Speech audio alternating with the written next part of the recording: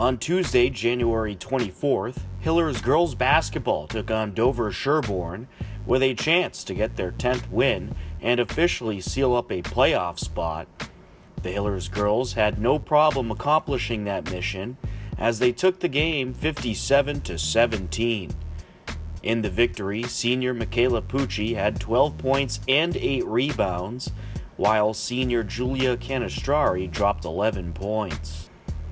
On Friday, January 27th, the Hillers girls continued tearing up the TVL with a 64-33 road win over Medfield. Ivy Gogolin dropped 16 points and grabbed 12 boards, while Michaela Pucci knocked down another 16 points and grabbed 13 rebounds. Julia Canestrari also contributed heavily with 15 points and 5 rebounds as the Hillers girls improved to 11-2 on the season. Also on Friday, January 27th, Medfield defeated the Hopkinton boys 47-30. Jimmy Adams scored 11 points and had 8 rebounds in the effort. A few other Hillers sports notes. The boys hockey team is 11-0-1.